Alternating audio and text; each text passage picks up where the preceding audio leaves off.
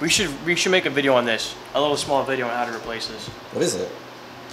It's the oil diaphragm. We're making 2 videos today. All right, hold up. Listen, I'm just gonna say this now. My car's been howling, and I thought it was a belt for the longest time. It howls at idle. When you press the gas, it like doesn't do anything, but when you're decelling or anything like that, you'll hear a howl. Longest time I thought it was a belt. Eric thought it was an idler pulley, but it ended up being, let me see this thing. This is the new one. It's called an oil diaphragm. It looks literally like a little condom. This is the old one. Go slow. Cracked. And literally like sand all inside. All you have to do is you literally take off. Wait, hold on. What kind of car is it? Oh, it's a Volvo S40. 2.4. It's an inline 2.4. I believe there's other Volvos that. What year? 2004. Mid-year 2004. There's a couple Volvo models that have this same exact setup. Not really sure what models those are. I would suggest looking up, but all you're gonna do is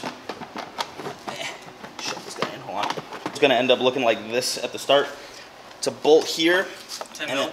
a 10 mil, and then a bolt here as well. 2 10 mils. This guy just pops right off, and then there is a little plastic piece seated in here. You're just gonna kind of finagle it out. Pops right in right There you there. go. So pull it to the left, And then pull it out. your oil filter's right here. If you look just a little bit farther back, there's gonna be like a clear cap on this thing. But this is exactly where your oil diaphragm is gonna be. I used just a flathead, and you just pop the cap off just around. It'll come off. I highly suggest doing this when your car is cold because you will get burnt by these guys.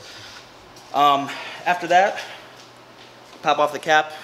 The cap will look like this, where it's a spring. There should be a spring in there too as well. It'll come off looking like that. I can't see it. I'm sorry. It'll come off looking like that, basically. Yeah. Spring just kind of sits in there. There's not really anything else. And that's about it. So now we're going to try to replace it. We are going to replace it. But, so I mean, this guy looks a little bit smaller than this. I don't know if it's because of how much heat that this thing got and it just expanded too much. Probably. Or whatever it may be. But this is basically how you stop your howling in your Volvo. I believe. How much was it? This was literally $20. I had to 2-day ship it because if you keep driving like with the howling, like it was, I believe they said that like your cam seals and a couple other things go on it. But if you pop the dipstick, you're fine. If you pop the dipstick, yeah, or either the dipstick or the oil cap, highly suggest just pop the dipstick. The howling will go away. It's a short-term fix, but I really do recommend still buying this and not just driving without your dipstick, you know. Okay, that's how you diagnose this problem. Is if you're having that problem with the howling, open your oil cap, and when you try to pull it off, you're gonna feel some pressure, like sucking it back in While the car's on. while the car is on. Yeah. Yeah.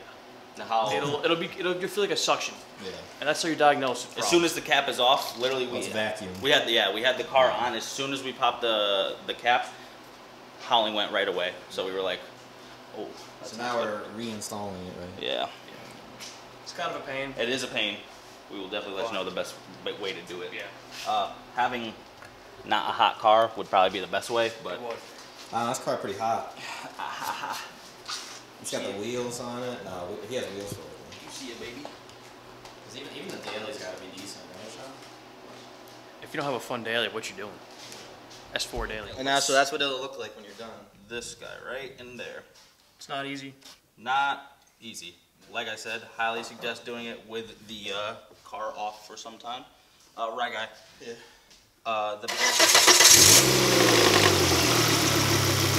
Would it be doing it? Yep. It's not right now. That's the belt. Oh, that's the belt. That's my actual service. Video coming soon on that. No, no, it would be how like as soon as I would start it, would just go like that. It's good now. It's not doing it? Nope. That's good to know.